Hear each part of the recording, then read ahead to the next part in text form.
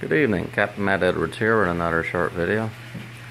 I was just struck by the implications of the Canadian Forces Service Income Support Insurance Plan and the on-duty requirement for the reservist. But when combined with the deemed salary of 75% of $2,700, which comes out to $2,025, that the injured in service reservist would get less than the off-duty regular force person. Now you tell me that's fair.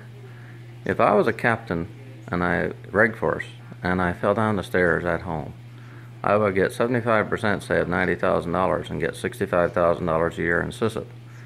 But if I'm a regular force captain and I get injured on duty and I get $2,025 a month, which is $24,000 a year.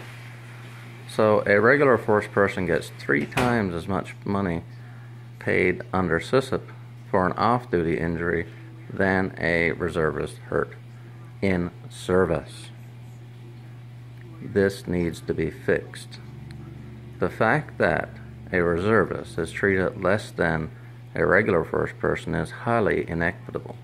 I don't have to prove that. All I have to do is point out the fact that Veterans Affairs last year gave the same earnings loss benefit to regular force and reserves because they said it was inequitable.